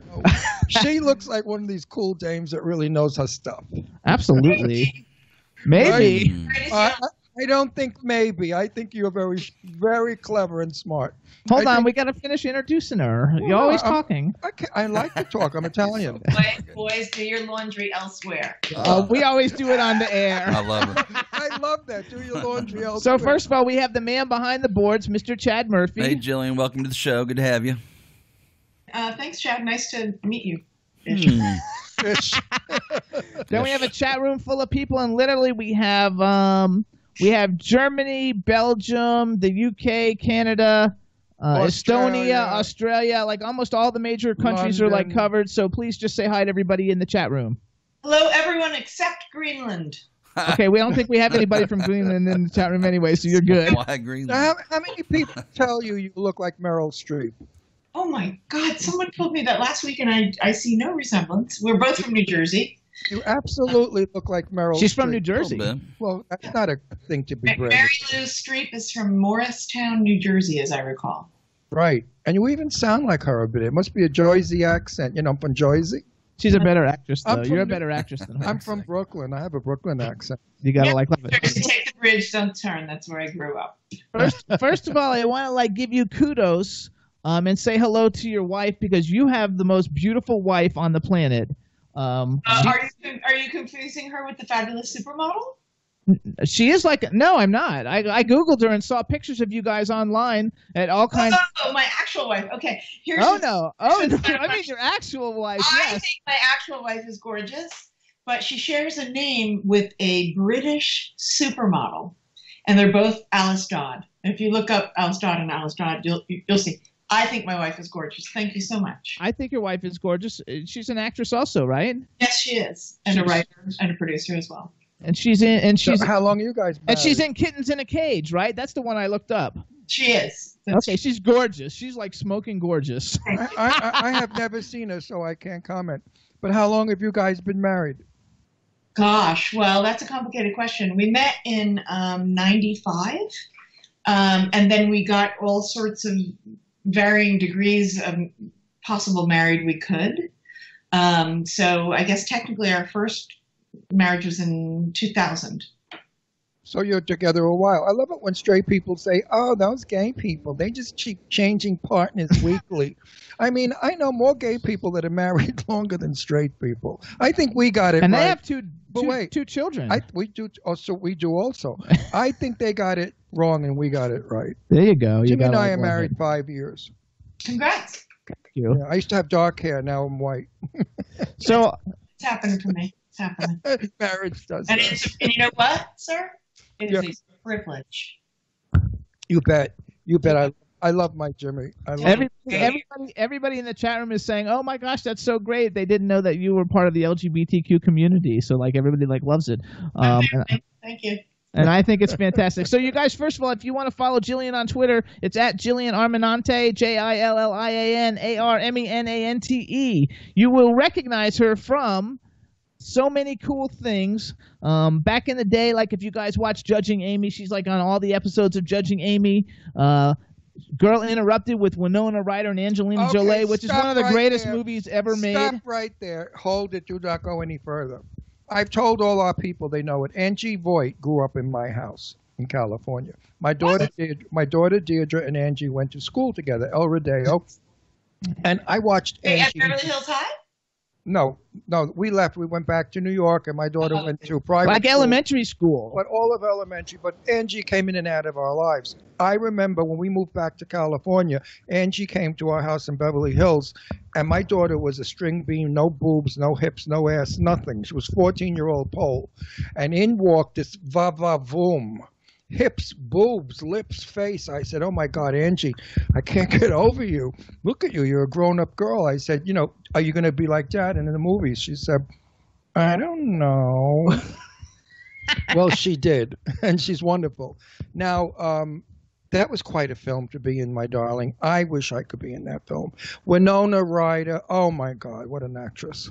Everybody in the film. Everybody, even you. I mean, everybody. There's just like the film just works. It just goes. We watch it like once a year. It's such a fabulous film. It's one of my favorite films. There's also the lovely Clea Duvall. And, I love Clea Duvall. Yeah, and I didn't realize that it who's the other girl? The girl who's in all the movies? Brittany Murphy, who passed. I knew that one, yes. But Elizabeth Moss, a very young Elizabeth Moss is in that film. Wait. No, there's another. Who's the girl who like made the movie where she like kills all the people and sews all the pieces together? Oh, who's the other girl that's in the film? Now I feel like an idiot because like I love her to death. I met her at a convention one time. I'm not sure who you're referring to. Oh my gosh, I have to look it up. All right, talk for a minute. I have to look it up. That film was so well done. It's amazing. I like to critique film because that's my job. And I really can't find anything about that film that I don't think is wonderful, real, authentic, beautiful done. There was not one actor in that film that was bad. Everybody delivered their lines. Jared Leto was in that film as well. Are you talking about Angela Bennett? Yes. Angela Bennett. I have not seen her since we filmed that movie in Harrisburg all those years ago. Oh my God! But Angela Bennett says I'm a big horror movie fan, and so she's like kind of like iconic in the horror movie world. I want to know what made you. Let me put it right. What did you think when they offered you the part? In Girl Interrupted? Absolutely. They offered me a different role, and Lisa Beach was the casting director. I just moved to town from Seattle, and they offered me the role of the nurse. And I looked right at her, and I was like, "Really?" And she's like, "What?" And I didn't know you didn't really talk to casting directors like that. That's called having balls. Let me tell you. You want me to wear white on camera? And she goes, "What role would you play?" And I was like, "The gay one?" And as a result, instead of spending a week in Harrisburg with all these crazy, lovely actresses, I spent the better part of 2 months. So, right. It was a good call financially to up to the gay one. So. And work wise too. I mean, because it's such an incredible credit. Everybody thinks the movie. I mean, everybody. Wasn't Jared Leto in that, or who's the guy? Jared was in it as well. I mean, like if you look at all the people that were in the film, almost everybody has gone to have a really successful, fantastic career. Yeah. It was really like a who's who of like who the next big superstars are going to be. Well, look what they were. Look at Mangold as well. I mean, Mangold is going to. But when you have in a film, when you have a cast like that, you either look terribly bad or you become terribly great because you're banging off of people who really know what they're doing. I mean, working with Angie, Winona, you, and a few others has got to be a joy because you all feed each other. You all give the energy to each other, and it's obvious in that film. When I talked to Angie about that film, she said she worked her ass off. It was difficult filmed. The scenes, the crying, the carrying on. That's draining. Yeah. Now, what was Angie? Honestly, they found me in a bar in Seattle, and I just rolled into town. I did a play, and so I didn't know who anyone was, which was kind of refreshing. I mean, I'd heard of Winona Ryder, but I just showed up, and we ripped it. We had a really great time. I love it. Now, was that a Congratulations. was that a big budget film? I don't, having not had to pay for it, I don't know. Oh, because no, I don't think it was a mega million film. I think it was a pretty reasonable budget film. Sometimes those films are far better than these mega million films, I find. So hold on though, I have to go back because we stopped on Girl Interrupted, which by the way is a fabulous. I love that movie. Film. I can't go beyond that. You're so lucky to have been in that film, my sweet. That film is. Ugh. So hold on. So then other things you guys could have possibly seen, and I only picked out the things that I watched because you have so many things on your resume. But you've seen her on Fresh Off the Boat, Dropping the Soap. We actually had Paul Whitten and Kate Mines on our show before that came out. Yeah. We love them. Yeah, we had them on our show last year before we when we were getting ready to move. We love them too. Such a good job with that, man. Have you seen the series? Yes, it's fantastic. Oh my gosh, Paul Whitten and Kate, both of them just kill it. And then we've seen you in Better Call Saul, which we had Patrick Fabian on the show last year. Right. And he's super cool. Patrick's wife, Mandy, is one of the writers on Dropping Soap. Oh, that I didn't know. Yeah. Oh my gosh. Okay, so see, there's so many six degrees of It's a family. The Dark Knight Rises, you guys. Bad Teacher, great movie. Like I said, Judging Amy, which I used to watch all the time. I don't know. I must have skipped school or something. I don't know how I would have been home to see that because it was in the daytime. But but I don't know how I saw it. But it was a great show. And she's got another thing called Kittens in a Cage. Which do you write Kittens in a Cage? Your wife is in that one. Kittens in a Cage was based on a play written by Colleen Conway Blanchard from my old alma mater theater in Seattle called Annex Theater. And it was a play in which they were all in the same room. And I called her and I said, can I make it a screenplay? And she said, sure, have your way with it. And I sort of busted it out and made it a little more colorful. And we just had so much darn fun. That's a fun show to check out. Kittensinacage.com. It's on Amazon. It's on iTunes. It's on Vimeo. It's tongue-in-cheek woman's prison. Very funny. Great actors. But like Joel McHale's in there, Felicia Day, Misha Collins, like really, really great cameos. Michelle Monaghan, Amy Brennan, and like Tyne Daly. Like everybody came in and played a little bit, so it was great. Love it. Now, coming from New Jersey, how'd you wind up in Seattle? That's interesting. What place in Seattle? Well, I was a young actor, a character actress who knew I wasn't going to be working steadily for many decades. Because, I sort of wore every bushka and set of overalls they could throw at me. But when you're 20 years old, you're like, eh. Exactly. So I wanted to get as many chops as I could. And at the time, Steppenwolf in Chicago had already had their big wave. And I heard that Seattle was going to be the next sort of theater Uber city.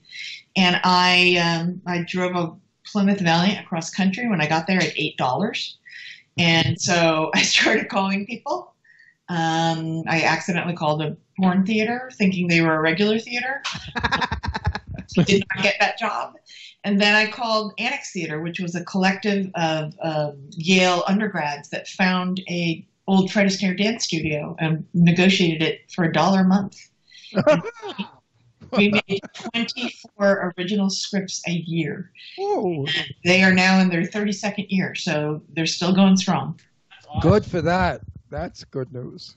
Yep. And then when I was in Seattle, Tom Hulse, who's the actor who was most known probably for Amadeus, who is also now a producer. He produced Spring Awakening on Broadway. He produced American Idiot. He was casting a play he was directing based on John Irving's The Cider House Rules. And apparently he kept going, I need to cast a big, angry, defensive lesbian. And everyone in town said, have you tried Jillian Armenante? Have you called her?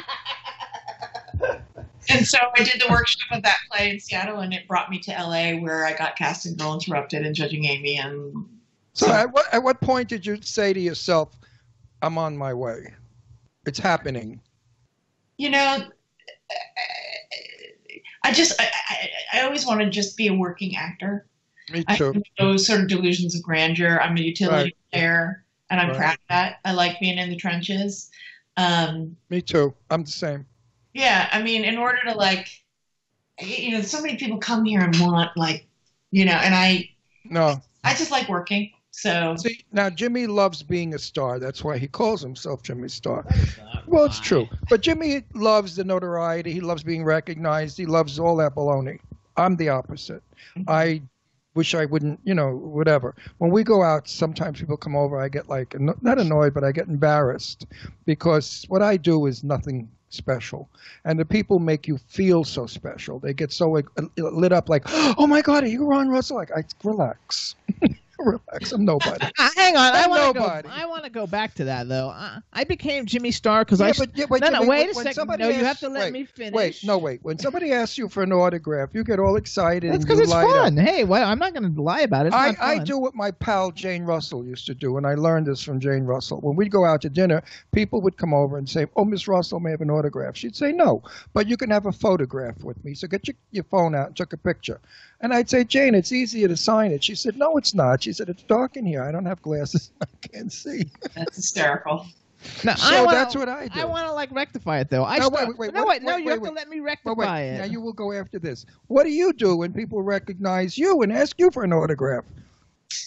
I give it to them. There you But, go. I mean, but what kind of a feeling do you? What's the feeling you get? The emotion inside of you.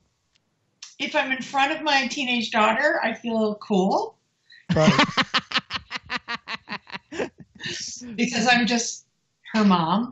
But it feels good to be recognized for your work in a way that's spiritual from other people, and the appreciation in their eyes is wonderful. I mean, because people spend time with you, right? I feel the same way about my favorite actors, that I spend so much time watching. I mean, you said Jane Russell, and I was like, sure. Oh my God, my best friend. Shot, and I had the her cocktail music album that was phenomenal. I probably have it right over here, actually. I think of all the time I spent watching. They were like best friends. Well, so. that's why my name is Russell, because I took her name when I was a teenage kid. I impersonated Jane for 45 years in drag, and finally met her 20-something years ago, and we became like brother and sister. I mean, we went to each other's homes, we hung out. I mean, we adored each other. In fact, she left my house and died. I was the last one to see her alive. Oh, my goodness. She got sick and passed away in the hospital.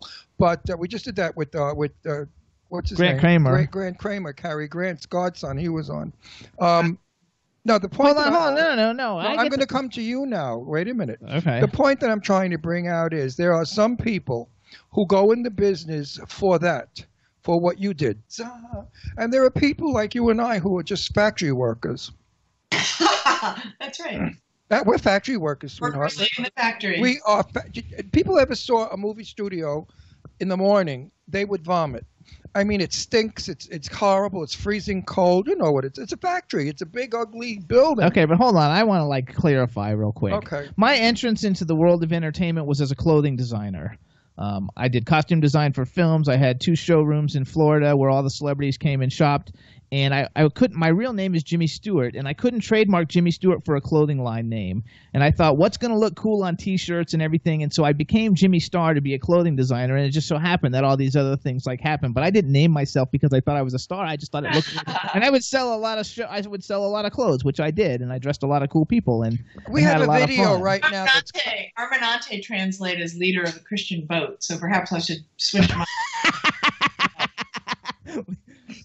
So hold on. So now let's talk, because you have a new project, and it's a very exciting You are project. hysterical. Wait, You are funny broad. She has a new project, and it's a movie, you guys. It's called. First of all, she directed it. I don't know if you wrote it. Did you write it? It's called Stuck. I did not write it. I produced it and directed it, and I acted in it as well. It was introduced to me by new filmmakers, Larry LeBeau, who read the script, Heather Turpin and David Mickle, and thought, I think Jillian would be great at directing this. So everybody, we froze a second. We froze. Okay, no, she's not. She's unfrozen. There you go. She's unfrozen. Where now. are you? Hold on. Where are you now? Me? Yeah. I'm in Los Angeles, very close to Paramount. Cool. Oh, so you're right. We're in Palm Springs, so we should have no problem. Okay, so hold on, you guys. So the name of the film is Stuck, and Jillian is the director. Some of the people that you will see in it: Felicia Day, Joel McHale, Kristen Vangsness. I don't know if that's how you pronounce it, but you guys know she's Penelope from Criminal Minds. She's awesome. Heather Matazzaro, who's probably like one of the most underrated, greatest actresses ever. I'm so in love with her. She's so fabulous. And Konstantin Maroulis is in it, and I only bring that up because he's been a guest on the show. He has? Yes. I've known him since he was 4. Oh, because New Jersey. That's right. We grew up on the same street. Oh my gosh, I love him. Isn't that a small world? So, and here's a little synopsis, you guys. Darby finds herself in trouble with the law and is sentenced to house arrest. Now she must serve 30 days in the home she used to share with her ex-boyfriend that he now shares with his new fiance. So obviously this is a comedy. What a mess. And it looks fabulous. And you guys know, if you're a horror movie fan, you know Heather Matazzaro because she was in Hostel 2. Matarazzo. Okay, and she was in Scream. She's in Scream. She's in Hostel 2, and she's in Welcome to the Dollhouse, which is one of the coolest movies ever on the planet, and at least I think so. And this thing looks terrific. So tell us a little bit about it. Well, it is an amazing. First of all, the script was amazing, and then we got to jump off and have actors play. Heather's very, very talented, and she throws it in both the comic and the dramatic destinations. Amir Talai is also in this. Right now he's on LA to Vegas, that TV show. There's a really super funny actor named Avery Pearson, who's not as well known as some of them, but really look out for him. He's incredible. Also in the film is Chris Redd, who is one of the newer members of Saturday Night Live. I saw him in a club doing a show called Hate Date, Stories of Digital Dating. And I just fell in love with him and gave him a part in the show. And now he's on Saturday Night Live, which is awesome. Yeah, that's way to go. See, you know how to spot talent. That's terrific. Good. I'm looking for work. If you need a 77-year-old, halfway decent-looking old man, you got it. I've been in the business 58 years. Made film, staged, everything. All the crap that we do. I love it. So wait, what? I'd love to see your two little girls from Little Rock. Well, actually, I do have film. We took a lot of film back in those days, but of course it was over the air. We didn't have the equipment we have today. But believe it or not, looking at me now, Jane and I, when we were together, people thought we were related, especially when they heard my name, and they'd say your mother, meaning Jane was my mother, and then sometimes they thought we were married. But Jane and I resembled each other tremendously in person. She has the same nose I have and the shaped face. And hang on, wait, go back though, because Stuck is going through film festivals. Is there any? We can't see that yet, right? If you are in New York on May 11th, you can see it at the New York City Independent Film Festival. There you go. 6:45 p.m. on May 11th. Look it up at the New York City Independent Film Festival. We are very excited to announce, and this is probably the first show I've done since this has occurred, that we have distribution through a company called North of Two, and we are just so happy about that. Congratulations. That way we'll all get to see it. Now I must do my little campaign, and you must help me because you are LGB like we are, okay? Stan Zimmerman, do you know who he is? I do. Okay. Stan is a genius. He's my idol. Richard Osborne and I have spoken of this in New York, from TCM many times, about we must preserve film. We must keep the actors of yesteryear famous as they do in Europe. Stan Zimmerman, who wrote for the Golden Girls, Gilmore Girls, has now geniusly put together 4 Gay Men in Palm Springs, subject to some of the Golden Girls, and it's called Silver Foxes. They did 4 gay guys in Palm Springs. They did a table reading that's out of this world. Every actor in it is gay. You have to be gay. Straight actors don't audition. I am fighting for Stan to get the funds. The networks are a little afraid of it because they're still homophobic. And they think it might be a little too gay and that young men might turn gay if they see it. God forbid. I mean, like we have all that power. I mean, I walk down the street and every guy that looks at me becomes a fairy. I mean, in a minute. I just look at them and I go, gay, and they turn. So anyway, we're working with Stan Zimmerman. Please, if in any way you can, to help us. It's not about making money for Stan or anybody else. It's about fighting to have the right for us to be on television as gay actors, not playing straight people. We want to be known as gay actors. We want to work as gay actors. We want to be accepted by the world the way they accept one thing that's really black people, Asian people, and all sorts of people. So please campaign with us for Stan Zimmerman's Silver Foxes. Fabulously I have to funny. say though, because one thing that's really cool, I find very cool, is that you've been out the whole time. And there aren't that many people who are out who actually can say they're working all the time. Well, it's interesting because I showed up in Hollywood already with a partner, already gay.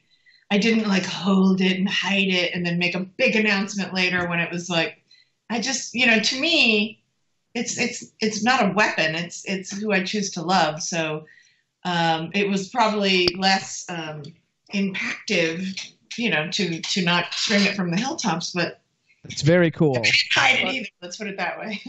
Do you know who Tab Hunter is, the actor? Tab Hunter? Okay. Yeah. I interviewed Tab, and I've become friends with Tab. And I said to Tab, I think in the interview, why is it that he was lovers with Anthony Perkins for 3 years or 4 years? I said, why is it that you guys did all that bullshit in Hollywood with Sandra Dee, dating all the romance magazines, when in fact you were living with Anthony? He said, Ron, in those days, if we even hinted that we were gay, we would immediately be fired, locked up, thrown off the lot, and nobody would want to see us. He said, don't forget, I was a heartthrob.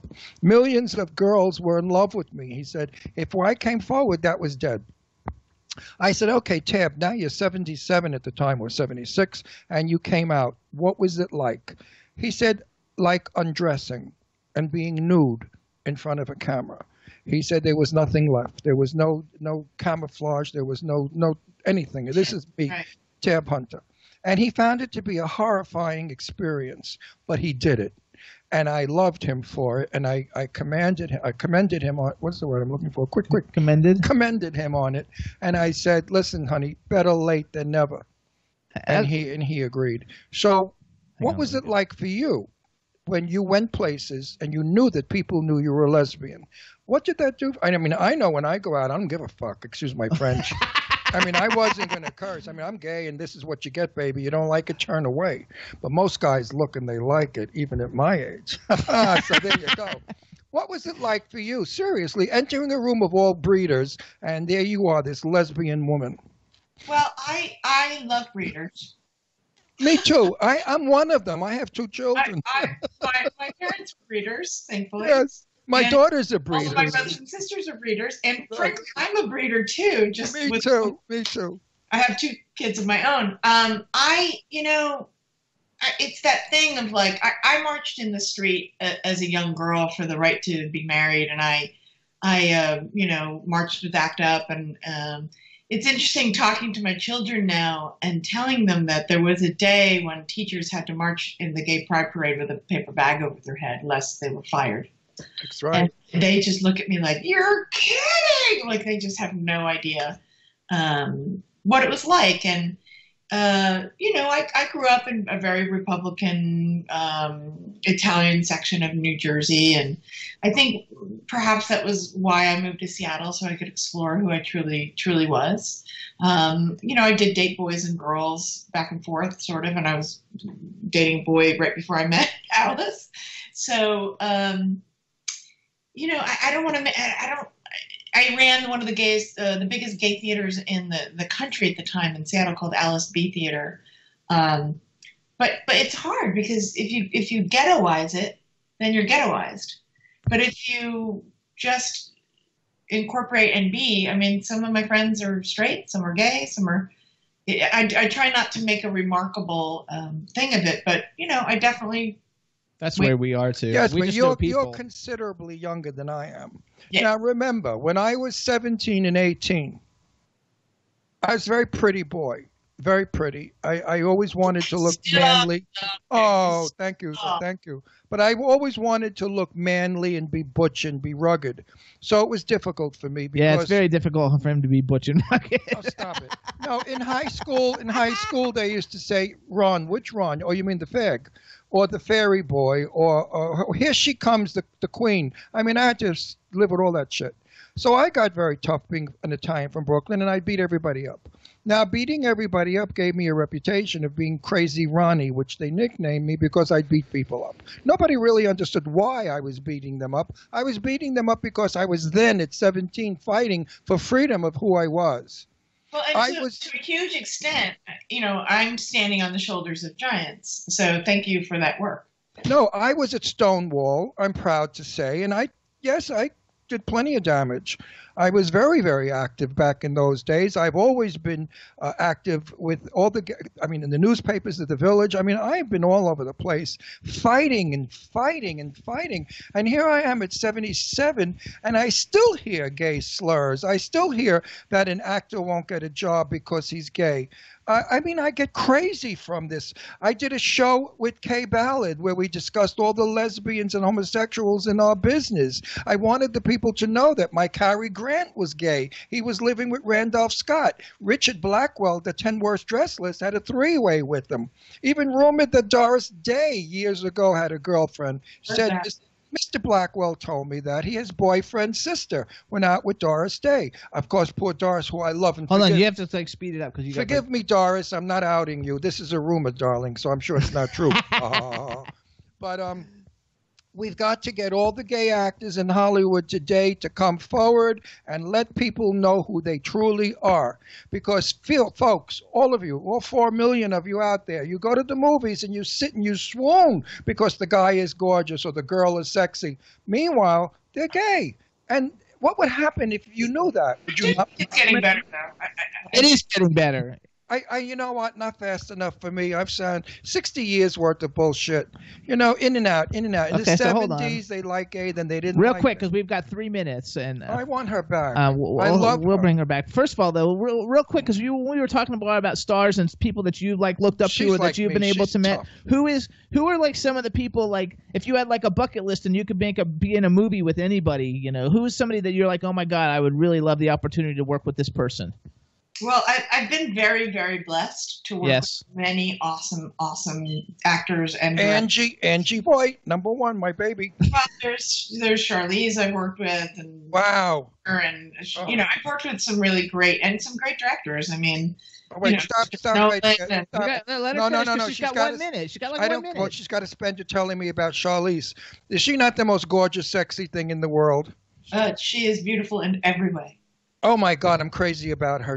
Her face, I could watch her all day long. Okay, hold on. Let's go back then. If we, otherwise, because we got like a minute and a half. What would be if you could have been in any movie that's ever been made in history? You know, and you think, oh my God, I wish I could have been in that movie. What would the movie be? Who's Afraid of Virginia Woolf? Huh? Virginia Woolf. Oh wow! You know how many actors say that? I have news for you. Not as funny. No, I would say that half of the actors we asked that question, the women all say Virginia Woolf. Absolutely. Now listen to me. You're going to promise me something? All right. Maybe. You're going to promise you're going to come back? I can come back. Because I think you're terrific. I love everything about you. I love your outness, your openness. I love that you fight for us. I love that you said that beautiful thing about standing on our shoulders. And I'm going to cry a little bit. Everybody listen up. This is Jillian Armenante. Follow her on Twitter at Jillian Armenante. Check out as soon as it's available. Go to film festivals and see it. Check out all her great shows. Check out Dropping the Soap, Fresh Off the Boat. She was in Hail Caesar. I have to say that's the only one movie it was a little bit of a miss for me. That's like the only thing. But everybody has to have one. And I think that Kittens in a Cage is actually a love story between two women. We're going to watch it. We're going to watch it, everybody. Kittensinacage.com, right? Yeah. Can we get it on Roku? It's probably on Amazon. It's not on Roku, but it's on Amazon. There you go. We'll watch it tonight. So everybody, please I promise you we'll watch support all the great work by Jillian and her wife, Alice Dodd, not the supermodel one, but another one who looks just like a supermodel, and she's in Kittens in the Cage. And we want to thank you for coming on the show. We really appreciate it. And congratulations on your stellar career. And she said she's coming back. Otherwise, I send the mafia after her. I called Brooklyn. They break I know them already. She knows them already. I absolutely love you. I really do. You're terrific. Jillian, thank you so much. You know what, Julianne? I think I want to meet you one day. We should go out and do something. I think we would have a great time. Right, I'm serious. I really want to. When you come to Palm Springs, I'll give you contact. Call us. You'll come to the house. I'll make pasta for us. All right? I'm serious. Thank you. All right. Bye. She's one hell of a broad. Isn't she fabulous? Hey, everybody, thank you so much for tuning in. I hope you guys enjoyed it. We had great guests with Jillian Armenante and Grant Cramer. God, I'm like screwing up. And Chad, thank you so much, everybody. Please tune in next week. I'll have this up on YouTube shortly. Have a great one, everybody. Thanks so much. If you missed MC, can't trust me, big up the girls inside the party. Let's get down to crazy Jimmy. Big up myself and known as Alfie, the one and only, the Turkish MC. Always love the clothes of Jimmy. British punk, yo, wanna be. Jimmy Star's new celebrity. We'll take you out to Jimmy Stars. He'll dress you right. You'll feel like a star.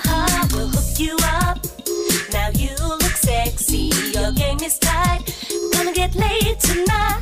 You need Jimmy Star, Jimmy Star. You need Jimmy Star, Jimmy Star. One day I was walking down the street. My mate come up to me and said, "Hey mate, wanna go to a party?" Party.